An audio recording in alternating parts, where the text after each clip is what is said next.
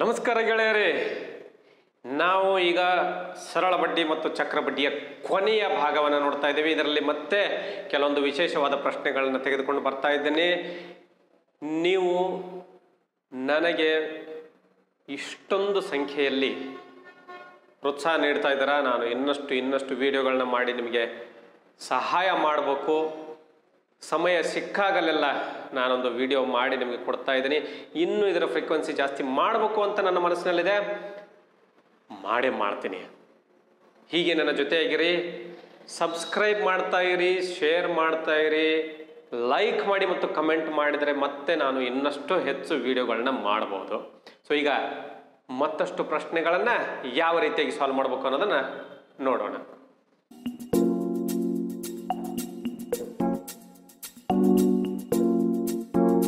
ಡೆಸ್ಟಿನ್ ವಿದ್ಯಾಸಂಸ್ಥೆ ಈ ಅದ್ಭುತ ಕಲಿಕಾ ಚಾನೆಲ್ಗೆ ತಮಗೆಲ್ಲ ಸ್ವಾಗತ.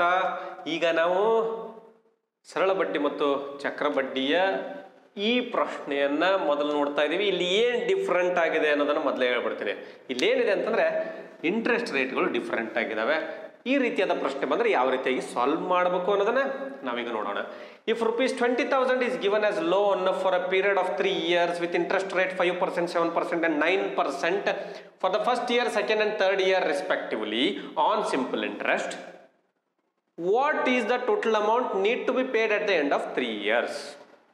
ಅಂದ್ರೆ ಏನು, 20,000 ಪ್ರಿನ್ಸಿಪಲ್ ಇದೆ. ಲೋನನ್ನು ಕೊಟ್ಟಿದ್ದಾರೆ 3 ವರ್ಷಕ್ಕೆ. ಮೊದಲನೇ ವರ್ಷ 5%, ಎರಡನೇ ವರ್ಷ 7%, ಮೂರನೇ ವರ್ಷ 9% ಅಂತೆ ಕೊಟ್ಟರೆ 3 ವರ್ಷದ ಕೊನೆಗೆ ಎಷ್ಟನ್ನು ನಾವು ವಾಪಸ್ ಕೊಡ್ಬೇಕು ಅಂದಾಗೇನ ಪ್ರಿನ್ಸಿಪಲ್ ಮತ್ತು ಇಂಟ್ರೆಸ್ಟ್. ಈ ರೀತಿಯಾಗಿ ಸಿಂಪಲ್ ಇಂಟ್ರೆಸ್ಟ್ ಇದೆ. ಸಿಂಪಲ್ ಇಂಟ್ರೆಸ್ಟ್ ಇದ್ರೆ ಏನು ತಲೆ ಕೆಡಿಸ್ಕೊಳ್ಬೇಡಿ, ಇವು ಮೂರನ್ನ ಸೇರಿಸಿಬಿಡಿ. ಯಾಕಂದ್ರೆ ನಾವು ಇಂಟ್ರೆಸ್ಟ್ ಯಾವಾಗಲೂ ಪ್ರಿನ್ಸಿಪಲ್ ಮೇಲೆ ಮಾತ್ರ ಕೊಡ್ತೇವೆ ಸಿಂಪಲ್ ಇಂಟ್ರೆಸ್ಟ್ ಇದ್ದಲ್ಲಿ. ಸೊ 5 + 7 12, 12 + 9 21%. ಸೊ 21% ಇಂಟ್ರೆಸ್ಟ್ ಆಗುತ್ತೆ, ಸಿಂಪಲ್ ಇಂಟ್ರೆಸ್ಟ್ ಆಗುತ್ತೆ. ಸೊ ಇದರ 21% ಕಂಡುಹಿಡಿಬೇಕು. 10% ನಮ್ಗೆ ಗೊತ್ತು ಎಷ್ಟು, 2,000. 20% 4,000. ಸೊ 4,000 20% ಆಯಿತು. ಆಮೇಲೆ 1% ಅಂದ್ರೆ ಏನು, ಇದು 10% ಆದರೆ ಇದು 1%, ಇನ್ನು 200 ರೂಪಾಯಿ. ಸೊ 4,200. ಕೊನೆಯಲ್ಲಿ ಟೋಟಲ್ ಅಮೌಂಟ್ ಕೇಳಿದರೆ ಸೊ ಇದಕ್ಕೇನು ಮಾಡಬೇಕು, 40,000 ಪ್ರಿನ್ಸಿಪಲ್ನು ಕೂಡ ಸೇರಿಸಿ 44,200 ಇದರ ನೇರವಾದ ಉತ್ತರ. ನೀವು ಪ್ರತಿ ವರ್ಷ ಆ್ಯಡ್ ಮಾಡ್ತಾ 5% ಒಂದು ಸಾರಿ, 7% ಒಂದು ಸಾರಿ, 9% ಒಂದು ಸಾರಿ ಆ್ಯಡ್ ಮಾಡುವ ಜರೂರತ್ತು ಇಲ್ಲ. ಈಗ ಕಂಪೌಂಡ್ ಇಂಟ್ರೆಸ್ಟ್ ಬಂದರೆ ಇದೇ ರೀತಿಯಾದ ಪ್ರಶ್ನೆಯನ್ನು ಯಾವ ರೀತಿಯಾಗಿ ಸಾಲ್ವ್ ಮಾಡಬೇಕು ಅನ್ನೋದನ್ನ ಮುಂದಿನ ಪ್ರಶ್ನೆಯಲ್ಲಿ ನೋಡೋಣ. ಏನಿದೆ ಪ್ರಶ್ನೆ ಅಂದರೆ, an amount of rupees 10,000 taken as loan by Kareem on compound interest at the rate of 5% for first year, 10% for second year and 20% for third year. What is the total interest to be paid at the end of 3 years ಅಂತ ಪ್ರಶ್ನೆ ಇದೆ. ಅಲ್ಲಿ ಹಾಗೆ ನಾವಿಲ್ಲಿ ಇಂಟ್ರೆಸ್ಟ್ಗಳನ್ನು ನೇರವಾಗಿ add ಮಾಡೋಕ್ಕೆ ಬರೋದಿಲ್ಲ. ಯಾಕಂದರೆ ನಮ್ಮ ಕಂಪೌಂಡ್ ಇಂಟ್ರೆಸ್ಟ್ ಏನಾಗುತ್ತೆ, ಬರೀ ಪ್ರಿನ್ಸಿಪಲ್ ಮೇಲೆ ಅಷ್ಟೇ ಅಲ್ಲ, ಇಂಟ್ರೆಸ್ಟ್ ಮೇಲೂ ಇಂಟ್ರೆಸ್ಟ್ ಕೊಡುತ್ತೆ. ಸೊ ಹಾಗಾಗಿ ಇದನ್ನು 2 ರೀತಿಯಾಗಿ ಸಾಲ್ವ್ ಮಾಡ್ಬೋದು. ಒಂದನೇದು ಬ್ಯಾಂಕ್ ರೀತಿ. ನಿಮ್ಗೆ ಈಗಾಗಲೇ ಗೊತ್ತು, ಬ್ಯಾಂಕ್ ಮೆಥಡ್ನಲ್ಲಿ ಏನು ಮಾಡ್ತೀವಿ, ಫಸ್ಟ್ 1ನೇ ಇಯರ್ದು 5% ತೆಗೆದುಕೊಳ್ತೀವಿ. 5% ಎಷ್ಟಾಗುತ್ತೆ, 5%. ಸೊ ಫಸ್ಟ್ ಇಯರ್ಗೆ 5% ಇದೆ ಅಂತ ಗೊತ್ತು. ಸೊ 5% ಏನು ಮಾಡೋದು, ಇದರಲ್ಲಿ ಆ್ಯಡ್ ಮಾಡೋದು. 5% ಎಷ್ಟಾಗುತ್ತೆ, 10% ಅಂದರೆ 1,000 ಆಗುತ್ತೆ. 5% ಅಂದರೆ 500. ಸೊ ಇದು 10,500. ಇದೇನಾಗುತ್ತೆ, ಪ್ರಿನ್ಸಿಪಲ್ ಆಗುತ್ತೆ ಸೆಕೆಂಡ್ ಇಯರ್ಗೆ.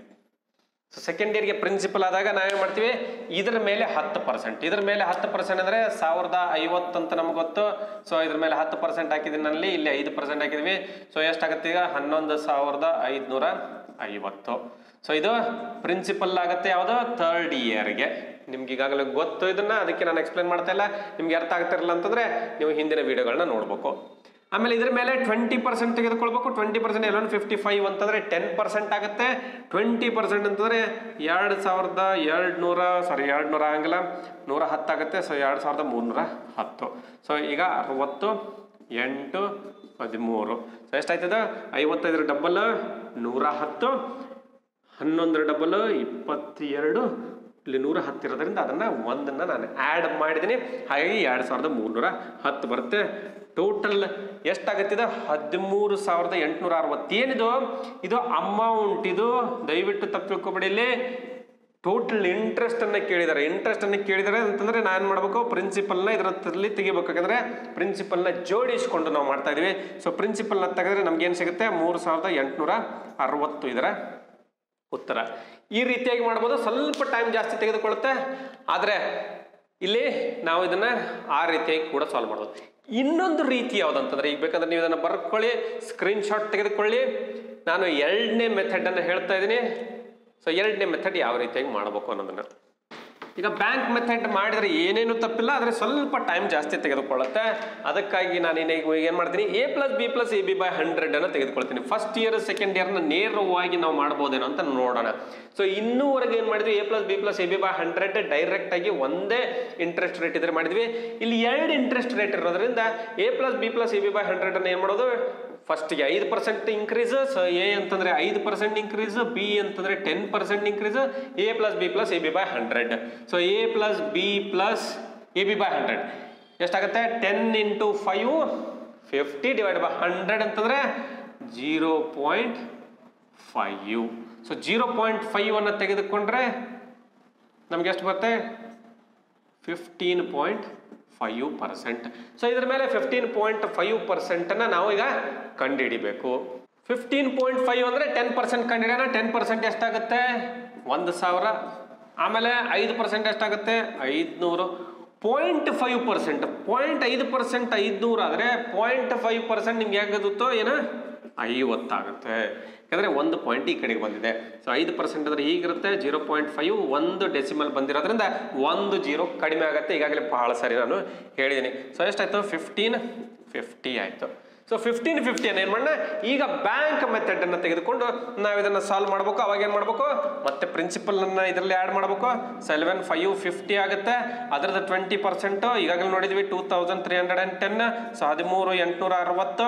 ಸೊ ಇದನ್ನ ಏನು ಮಾಡಿ, ಸ್ವಲ್ಪ ಈಸಿ ಇಷ್ಟು ಆಲ್ಮೋಸ್ಟ್ ಸೇಮ್ ಟೈಮ್ ತೆಗೆದುಕೊಳುತ್ತೆ ಅನಿಸಿದ್ರೂ ಕೂಡ ಒಂದು ವೇಳೆ ನಿಮಗೆ ಫಾಸ್ಟ್ ಆಗಿ ಮಾಡಲಿಕ್ಕೆ ಬಂದರೆ ಇದನ್ನು ಭಾಳ ನೋಡಿದ ಕೂಡ 10 + 5 15 ಆಯಿತು. 15 10 × 5 50. ಸೊ 0.5 ಬರುತ್ತೆ. 0.5ನ ನಾನು ನೇರವಾಗಿ 1550 ತೆಗೆದುಕೊಂಡು ಇದನ್ನು ಸಾಲ್ವ್ ಮಾಡ್ಬೋದು.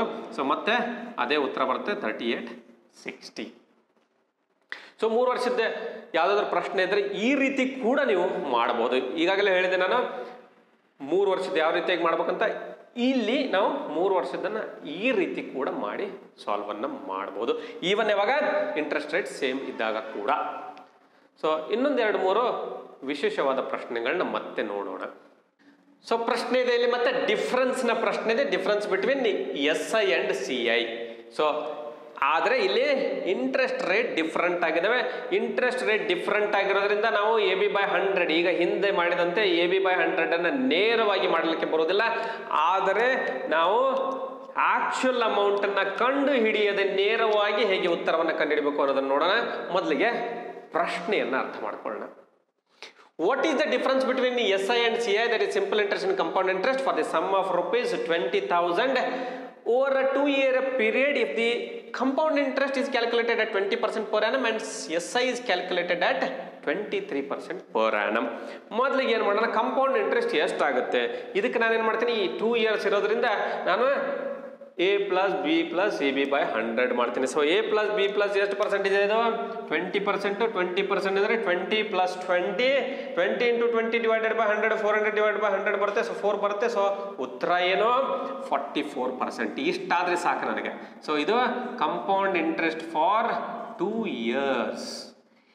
ಈಗ SI ಎಷ್ಟಿದೆ, SI ಎಷ್ಟಿದೆ ಅಂತಂದರೆ SI ಇಸ್ ಕ್ಯಾಲ್ಕುಲೇಟೆಡ್ 23%. 23% ಅಂದರೆ ಮೊದಲನೇ ವರ್ಷ 23% ಬರುತ್ತೆ, ಎರಡನೇ ವರ್ಷ 23% ಬರುತ್ತೆ. ಸೊ ಎಷ್ಟು ಬರುತ್ತೆ, 46%. This is simple interest for 2 years. Amount ಒಂದೇ ಇದೆ. ಸೊ ನಾನೇನು ಮಾಡ್ತೀನಿ, ಡಿಫ್ರೆನ್ಸ್ ಕೇಳಿದರೆ ಡಿಫ್ರೆನ್ಸ್ ಇಂಟ್ರೆಸ್ಟ್ ಅದೇ ಅಮೌಂಟ್ ಮೇಲೆ ಇರೋದ್ರಿಂದ 2% ಇಸ್ ದ ಡಿಫ್ರೆನ್ಸ್. ಸೊ 2% ಇದ್ರೆ ಉತ್ತರ. ಸೊ 2% ಏನು ಅಮೌಂಟ್ ಕೇಳಿದರೆ, ವಾಟ್ ಇಸ್ ದ ಡಿಫ್ರೆನ್ಸ್ ಅಂದರೆ ಅಮೌಂಟ್ ಕೇಳಿದರೆ ನಾನು 20,000 ಮೇಲೆ 2% ಕಂಡುಹಿಡಬೇಕು. 1% ಎಷ್ಟಾಗುತ್ತೆ, 1 ಬಿಟ್ಟು 2 ಬಿಟ್ಟು ಇಡ್ತೀನಿ, 200. So 400 is the difference in actual terms. ಇಷ್ಟೇ ಇದರ ಉತ್ತರ. ಇನ್ನೂ 2 ಪ್ರಶ್ನೆಗಳು ನಾವು ನೋಡಲಿದ್ದೇವೆ. ನಿಮಗೆ ನಾನು ಮಾಡುವಂಥ ವಿಡಿಯೋಗಳು ಸಹಾಯವಾಗ್ತಿವೆ, ನಿಮಗೆ ಖುಷಿ ಆಗ್ತಾ ಇದೆ, ಕಲೀಲಿಕ್ಕೆ ಇನ್ನೂ ಮನಸ್ಸಾಗ್ತಾ ಇದೆ. ನಾನು ಹೇಳುವಂಥ ಈ ಮೆಥಡ್ಗಳನ್ನು ನೋಡಿದರೆ ನೀವು ಅಯ್ಯೋ ಗಣಿತ ಎಷ್ಟು ಡಿಫಿಕಲ್ಟ್ ಅನ್ನೋದನ್ನು ಮರೆತು ಬಹಳ ಚೆನ್ನಾಗಿದೆ, ನಾವು ಸುಲಭವಾಗಿ ಸಾಲ್ವ್ ಮಾಡ್ಬೋದು ಅಂತ ಅನಿಸ್ತಾ ಇದ್ರೆ ದಯವಿಟ್ಟು ಕಮೆಂಟ್ ಮಾಡಿ, ನನಗೂ ಕೂಡ ಗೊತ್ತಾಗುತ್ತೆ ನಾನು ಮಾಡ್ತಿರೋ ಮೆಥಡ್. ಅಥವಾ ನಿಮಗೆ ಇದಕ್ಕಿಂತ ಈಸಿಯಾದ ಮೆಥಡ್ಗಳು ಗೊತ್ತಿದ್ರೆ ದಯವಿಟ್ಟು ಕೊಡಿ, ನಾನು ಅವುಗಳನ್ನ ಎಲ್ಲ ನೋಡುಗರಿಗೆ ಸ್ಪರ್ಧಾಕಾಂಕ್ಷಿಗೆ ಹೋಗಿ ಮುಟ್ಟಿಸುತ್ತೇನೆ. ಸೊ ಈಗ ನೆಕ್ಸ್ಟ್ ಪ್ರಶ್ನೆಯನ್ನು ನೋಡೋಣ. ಮತ್ತೊಂದು ಹೊಸ ರೀತಿಯ ಪ್ರಶ್ನೆ. The simple interest on A some of money after 5 years will be ₹3,000. Okay, so ಎಷ್ಟು 5 ವರ್ಷಕ್ಕೆ ಸಿಂಪಲ್ ಇಂಟ್ರೆಸ್ಟ್ 5 ವರ್ಷಕ್ಕೆ ಎಷ್ಟಾಗುತ್ತೆ? ₹300. In the next 5 years if principal is ಟ್ರೆಬಲ್ಡ್, ಅಂದ್ರೆ ಮುಂದಿನ 5 ವರ್ಷಗಳಲ್ಲಿ ಪ್ರಿನ್ಸಿಪಲ್ 3 ಪಟ್ಟು ಆಗುತ್ತೆ. ಸೊ 3 ಪಟ್ಟು ಆದರೆ then what will be the total interest at the end of 20th year? Interest at the end of 20th year ಎಷ್ಟಾಗುತ್ತೆ ಅಂತ ಕೇಳ್ತಾ ಇದ್ದಾರೆ. ಸೊ ಇಲ್ಲಿ ಏನೇನು ಇನ್ಫಾರ್ಮೇಶನ್ ಕೊಟ್ಟಿದ್ದಾರೆ ಇದನ್ನು ಯಾವ ರೀತಿಯಾಗಿ ಅರ್ಥ ಮಾಡ್ಕೋಬೇಕು. ಸೊ 5 ವರ್ಷಕ್ಕೆ ಸಿಂಪಲ್ ಇಂಟ್ರೆಸ್ಟ್ ಎಷ್ಟಾಗುತ್ತೆ?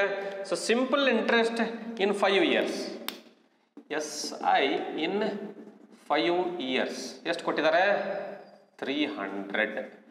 ಇನ್ next 5 years if principal is ಟ್ರೆಬಲ್ಡ್, principal is treble ಅಂದರೆ ಪ್ರಿನ್ಸಿಪಲ್ 3 ಪಟ್ಟಾಗುತ್ತೆ. ಟ್ರೆಬಲ್ ಅಂತಂದ್ರೆ 3 ಪಟ್ಟಾಗುತ್ತೆ.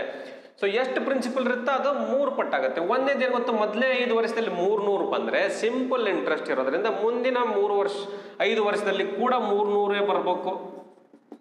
ಇದು ನಮಗೆ ಗೊತ್ತು. ಸೊ ಇದು ಫಸ್ಟ್ 5 yearsಗೆ, ಇದು ಸೆಕೆಂಡ್ 5 years ಎಷ್ಟಾಯ್ತು? ₹600.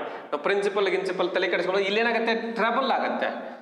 3 ಪಟ್ಟಾಗಿದೆ ಅಂತ, 3 ಪಟ್ಟು 3 times. ಸೊ 3 times ಅಂದ್ರೆ ಏನು? ಸೊ ₹300 ಇಲ್ಲಿ ಬಂತು, ₹300 ಇಲ್ಲಿ ಬಂತು, ₹600 ಬಂತು. 600ನ್ನ ಪ್ರಿನ್ಸಿಪಲ್ಗೆ ಸೇರಿಸಿದ್ರೆ 3 ಪಟ್ಟಾಗುತ್ತೆ, ಅಂದ್ರೆ 5 ವರ್ಷಕ್ಕೆ ಡಬಲ್ ಆಯ್ತು. ಸೊ ಇದರ ಅರ್ಥ ಏನು? Principal is also ₹300. ಯಾಕೆ 300 ಅಂತ ಸ್ವಲ್ಪ ಯೋಚನೆ ಮಾಡಿ ಅದು ಗೊತ್ತಾಗುತ್ತೆ. 3 ಪಟ್ಟು ಆವಾಗ 300 ಇದನ್ನ ಸೇರಿಸಿದ್ರೆ 2 ಪಟ್ಟಾಗುತ್ತೆ, ಇದನ್ನ ಸೇರಿಸಿದ್ರೆ 3 ಪಟ್ಟಾಗುತ್ತೆ. ಹಾಗಾಗಿ ಪ್ರಿನ್ಸಿಪಲ್ ಎಷ್ಟಾಯ್ತು? 300. ಬಟ್ ಈ ಇನ್ಫಾರ್ಮೇಶನ್ ನಮಗೆ ಬೇಕಾಗಿಲ್ಲ. ಅವ್ರೇನು ಕೇಳ್ತಾ ಇದ್ದಾರೆ, what will be the total interest at the end of 20th year? So ಈ 5 ವರ್ಷಕ್ಕೆ 300, ಈ 5 ವರ್ಷಕ್ಕೆ 300, 10 ವರ್ಷದಲ್ಲಿ 600, 20 ವರ್ಷದಲ್ಲಿ 600 ಪ್ಲಸ್ 600 1200. ಈ ಯಾವುದನ್ನು ಕ್ಯಾಲ್ಕುಲೇಟ್ ಮಾಡಲಾರ್ದೆ ನೇರವಾಗಿ ಇಲ್ಲಿಂದ ಉತ್ತರ 100 ಆಗುತ್ತೆ. ಮುಂದಿನ 5 ವರ್ಷದಲ್ಲಿ 100 ಆಗುತ್ತೆ. ಈ ಟ್ರೆಬಲ್ ಆಯಿತು ಬಿಟ್ಟು ನಮ್ಗೆ ಬೇಕಾಗಿಲ್ಲ, ನಿಮ್ಮ ಇನ್ಫಾರ್ಮೇಷನ್ಗಾಗಿ ಕೊಟ್ಟಿದ್ದೀನಿ. ಬಟ್ ಪ್ರಿನ್ಸಿಪಲ್ ನಮಗೆ ಬೇಕೇ ಆಗಿಲ್ಲ ಈ ಪ್ರಶ್ನೆಯಲ್ಲಿ. ನಮಗೇನೋ 5 ವರ್ಷದಲ್ಲಿ 300 ಆಗುತ್ತೆ, 20 ವರ್ಷದಲ್ಲಿ 300 × 4 ಎಷ್ಟು? 300 × 4 ಆಗುತ್ತೆ. ಅಂದರೆ ಮೊದಲನೇ 5 ವರ್ಷಕ್ಕೆ 300, ಎರಡನೇ 5 ವರ್ಷಕ್ಕೆ 300, ಪ್ರತಿ ವರ್ಷಕ್ಕೆ ಅಷ್ಟೇ ಆದರೆ ಪ್ರತಿ 5 ವರ್ಷಕ್ಕೂ ಕೂಡ ಅಷ್ಟೇ ಆಗಬೇಕು. ಸೊ ಹಾಗಾಗಿ ನೇರವಾಗಿ ಇದನ್ನು ನೋಡಿದ ಕೂಡಲೇ ನಾವು 1200 ಅಂತ ಉತ್ತರವನ್ನು ಕೊಡಬಹುದು. ಸೊ ನಾವು ಇದನ್ನು ಏನು ಕ್ಯಾಲ್ಕುಲೇಟ್ ಮಾಡಬೇಕಾಗಿಲ್ಲ. ಈ ಒಂದು ಫಸ್ಟ್ ಸೆಂಟೆನ್ಸಿಂದ ನಮಗೆ ಉತ್ತರ ಸಿಕ್ಬಿಡುತ್ತೆ. ಇದು ಒಂದು ಸೆಂಟೆನ್ಸ್ ಸಾಕು ನಮಗೆ ಉತ್ತರವನ್ನು ಕಂಡುಹಿಡಿಯಲ್ಲ. ಯಾಕಂದರೆ 20th yearಗೆ ಟೋಟಲ್ ಇಂಟ್ರೆಸ್ಟ್ ಎಷ್ಟಾಗುತ್ತೆ ಅಂತ ಕೇಳಿದರೆ, ಒಂದು ವೇಳೆ ಅಮೌಂಟ್ ಎಷ್ಟಾಗುತ್ತೆ ಅಂತ ಕೇಳಿದರೆ ಈ ಇನ್ಫಾರ್ಮೇಷನ್ ಬೇಕಾಗ್ತಿತ್ತು. ಆದರೆ ನಾವು ಏನು ಇಂಪಾರ್ಟೆಂಟ್ ಕಾಂಪಿಟೇಟಿವ್ ಎಕ್ಸಾಮ್ಸ್ನಲ್ಲಿ ಅಂತಂದರೆ, ನಾವು ಯಾವುದಕ್ಕೆ ಹೆಚ್ಚು ಒತ್ತನ್ನು ಕೊಡಬೇಕು, ಯಾವುದ್ರ ಮೇಲೆ ಫೋಕಸ್ ಮಾಡಬೇಕು, ಯಾವುದನ್ನು ಬಿಡಬೇಕು. ಈ ಪ್ರಶ್ನೆ ನೋಡಿದ ಕೂಡಲೇ ನಮಗೆ 1-5 ಸೆಕೆಂಡ್ನಲ್ಲಿ ಗೊತ್ತಾಗ್ಬಿಡ್ಬೇಕು. ಇದರಲ್ಲಿ ಇದೇನು ಯೂಸ್ಲೆಸ್ ಇದೆ. 5 ವರ್ಷಕ್ಕೆ 300 ಆಗ್ತಾರೆ, 20 ವರ್ಷಕ್ಕೆ 300 × 4 ಕ್ಷಮಿಸಿ 1200 ಆಗ್ಬೇಕು ಅನ್ನೋದು ಗೊತ್ತಾಗಬೇಕು. ಸೊ ಇನ್ನೊಂದು ಪ್ರಶ್ನೆಯನ್ನು ಮಾಡಿ ನಾವು ಇವತ್ತಿನ ವಿಡಿಯೋ ಸೆಷನ್ ಮುಗಿಸ್ತಾ ಇದ್ದೀವಿ.